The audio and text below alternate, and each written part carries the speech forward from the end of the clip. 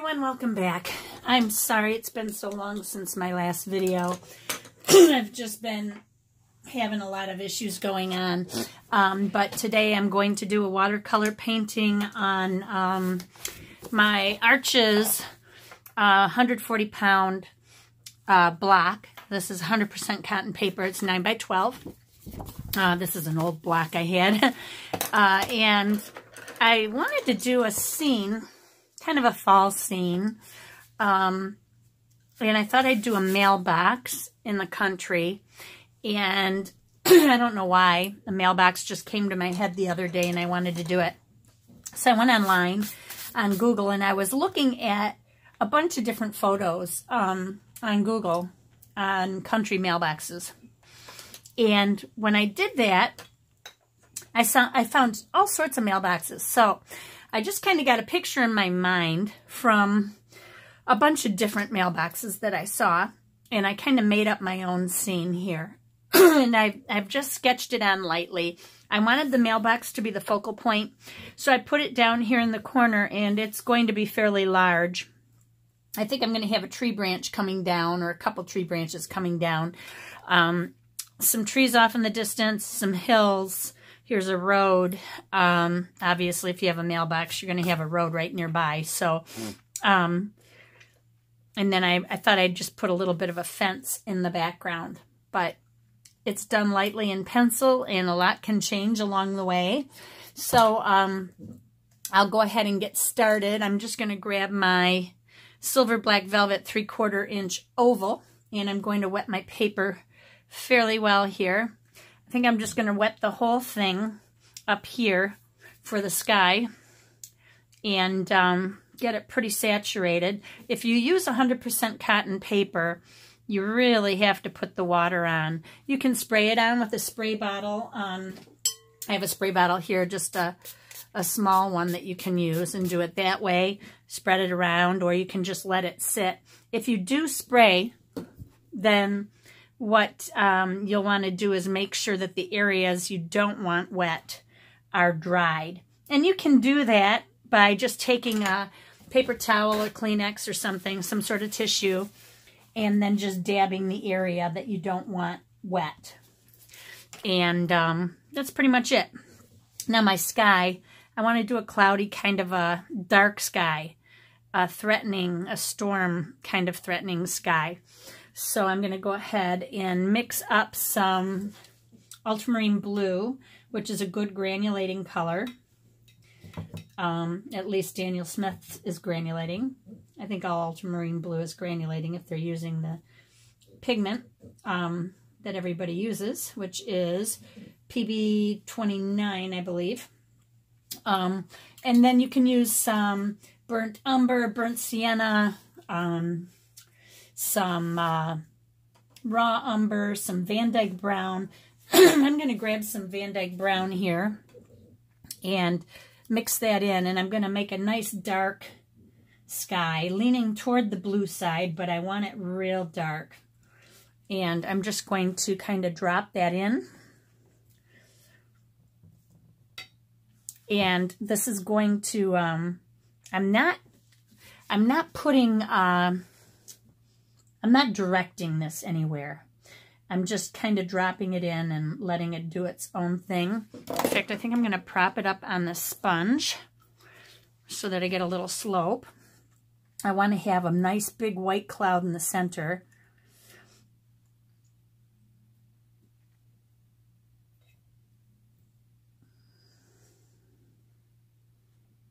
And it's going to fade. Need a little more water. That's the other thing with cotton, is that your water is going to soak in real fast. So you have to do it a couple times usually.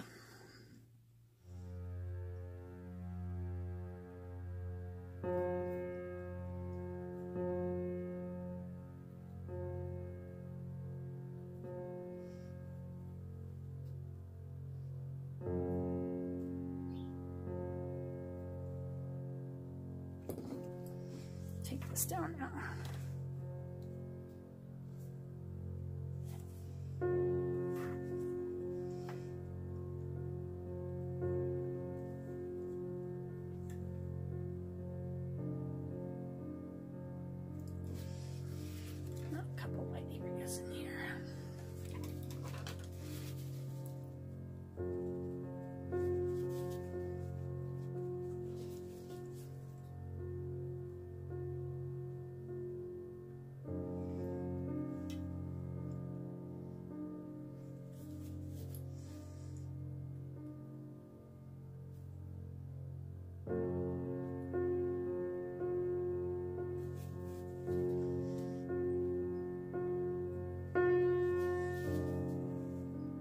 Mix up a little more.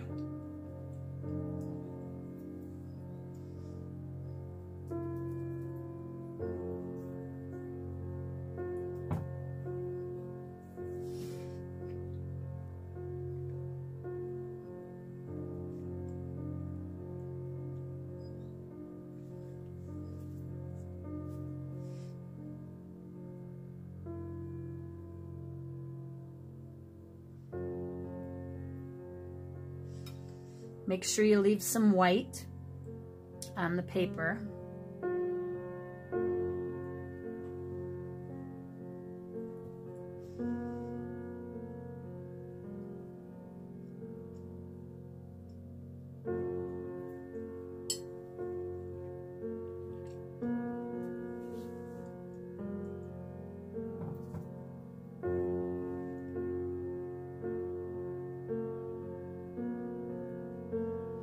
And then I'm just going to let this dry.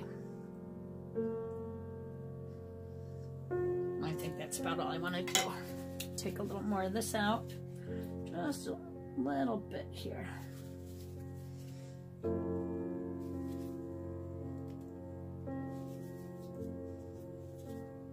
That should be good.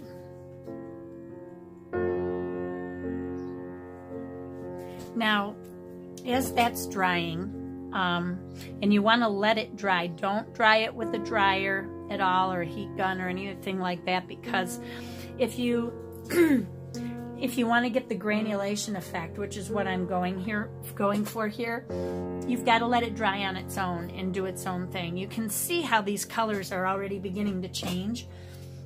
If you hand dry it with a dryer, you're going to lose all this pretty granulation effect that I'm getting here. See how it's kind of grayer in the spots, and then it gets bluer, and over here it almost takes on a yellowish kind of a hue right up in here. You won't get that if you try to dry it on your own, so just let it go, let it do its own thing, and then come back to it. If there's an area of white that you're trying to save and it's bleeding in too much, just dab it with the paper towel like that, and that will help preserve those whites a little bit. Don't overdo it though.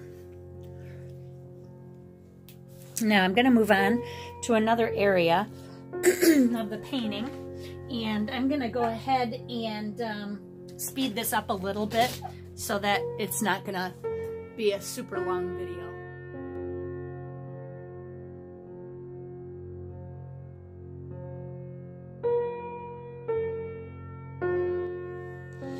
Here I'm just mixing up a little bit of rich green gold. All of my colors here are Daniel Smith, I believe, except for the Payne's Gray, which is actually a tube of Cotman.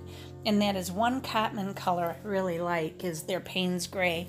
But I'm eventually will change away from that. I'm just using it up. It was a big tube. But I'm putting this rich green gold over everything, and I know it looks a little freaky right now, but don't worry. I want to get that glowing effect a bit, and I want to granulate in some more ultramarine blue with the green, or to make the green. But I want to keep kind of a glowing effect from the stormy clouds. You know how in the fall it gets real stormy looking, and then you get this almost this glow to the trees and everything. That's what I'm trying to maintain here. But I did make a few errors because I should have had my composition completely planned out, and the only thing I had planned was the sky, the road, and the mailbox. The rest of it I was kind of winging it. So next time I will make sure that I do a sketch on the side and stick with that plan.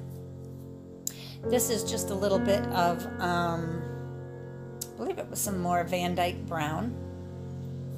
And now I'm washing in some yellow ochre. I put a stronger color down at the bottom, and then I just used some water on my brush to spread it around. I'm going to give it a little bit of a spray with the spray bottle too. And then I'm going to let that go for a little while, and I'll come back to it. Oh, no, I guess not. I'm doing it right now. I used some Payne's Gray and Van Dyke Brown to put the tire tracks in the road. And now here I'm using some of the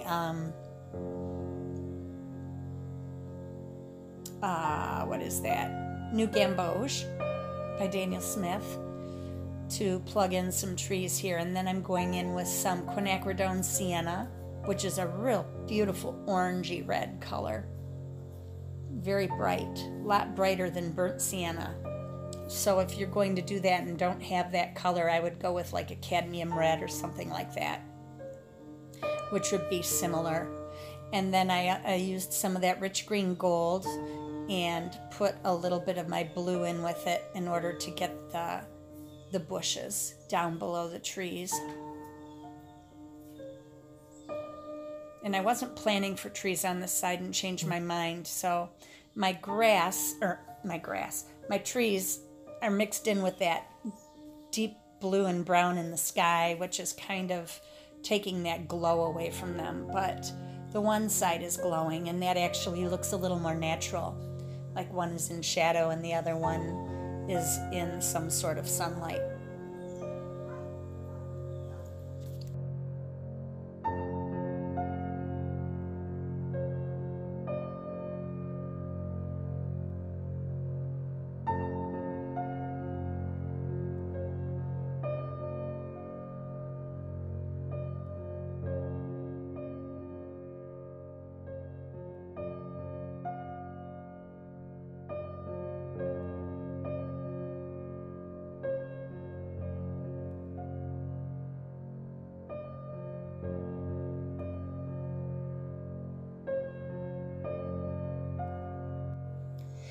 On the mailbox, I started with a little bit of burnt sienna, and then I just took some ultramarine on my brush and mixed some gray on the mailbox itself.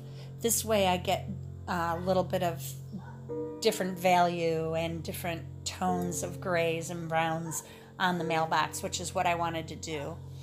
And then I'll be adding in some of the quinacridone sienna, I believe, to give it some rust later, some more rust look, but I'm leaving that for now.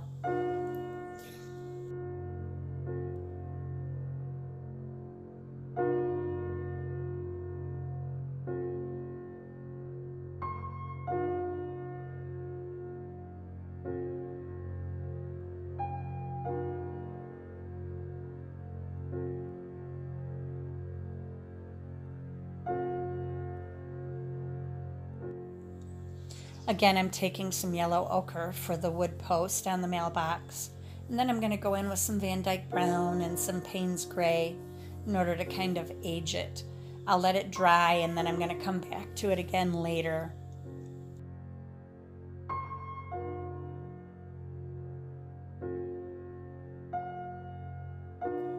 I didn't like how dark that pigment got. It was just a little bit too heavy, so I lifted some of the color off of it.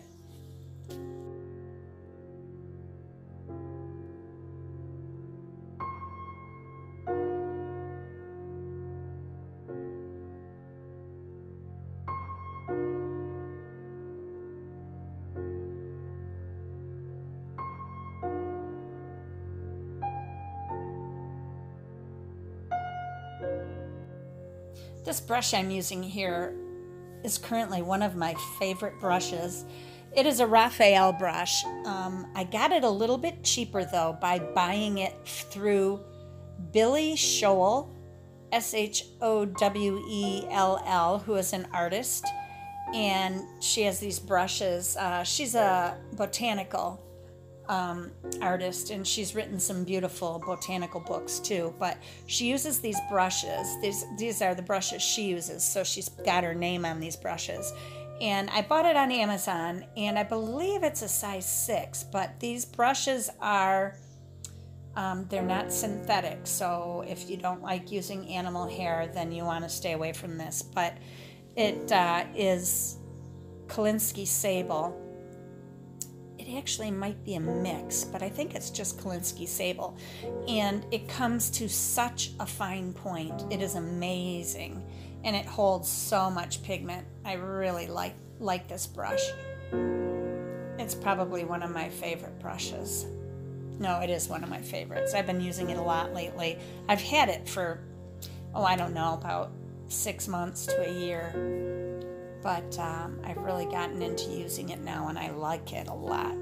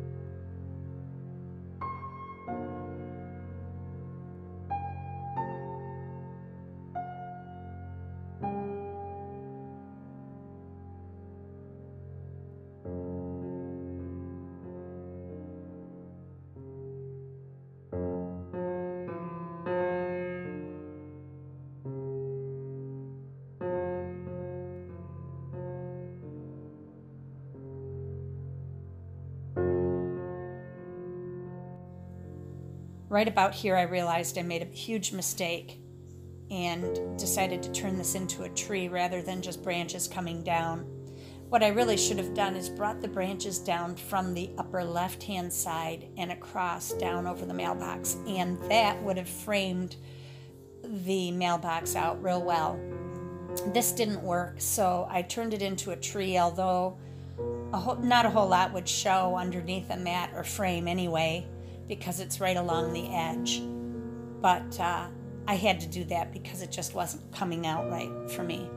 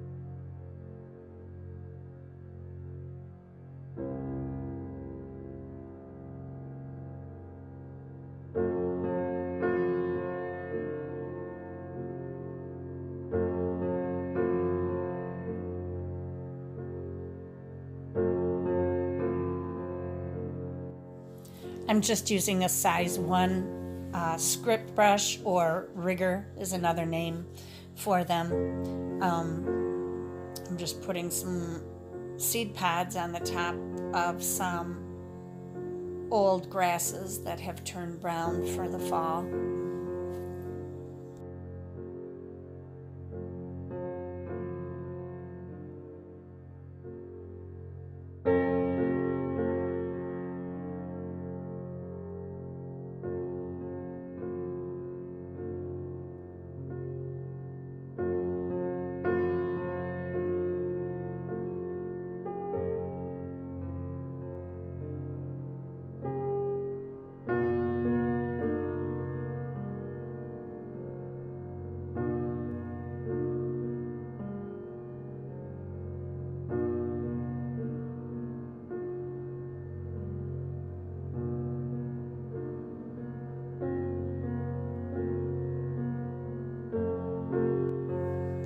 Here I've decided to pull out my Dr. P.H. Martin's Hydrus watercolor in white.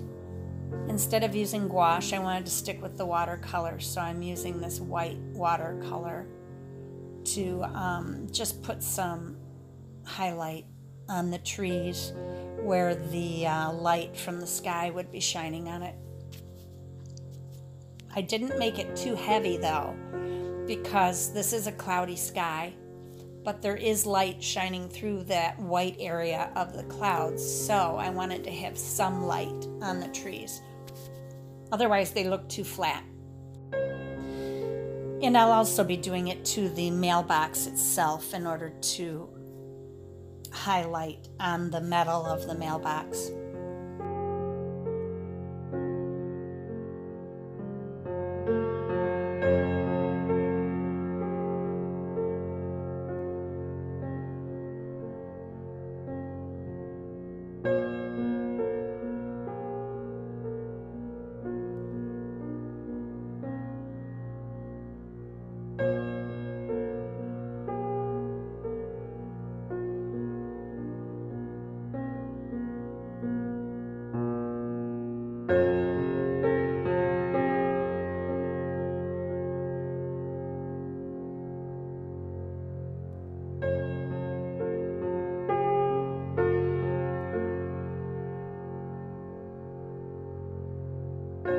Here I decided to put in a little bit of quinacridone gold in order to just give a golden look to the grass, like it's changing for the winter.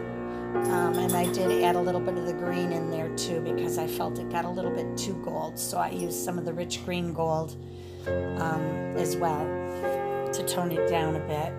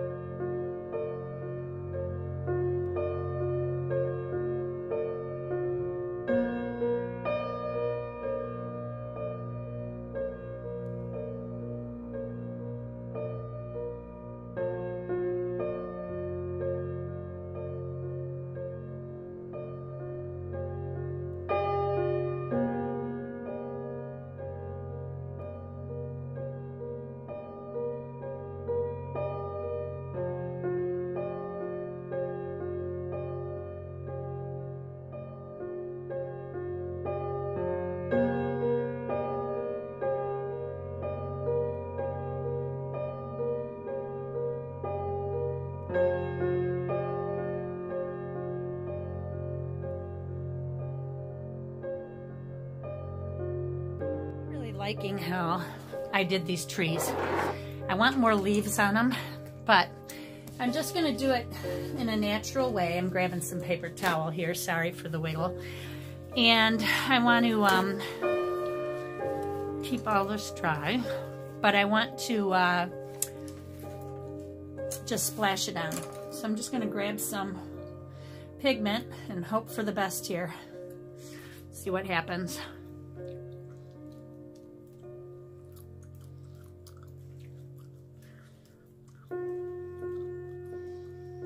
That looks better already.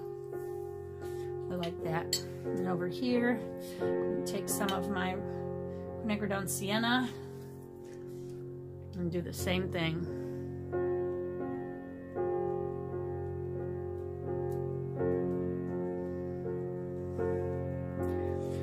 Just to give it a more natural look here. Or a looser look. That's what I'm going for. The yellow, I want just a bit more up here. And right there. Take the big clumps out.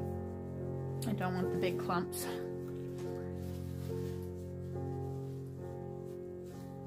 That'll work. Yeah, I like that better. I think I better leave well enough alone at this point. By the way, to everyone who's been asking, my father is home from the hospital and things are looking much better for him. He was diagnosed with COPD though, so that is new for him and he's dealing with it. But thank you for all the prayers and well wishes. They were so appreciated.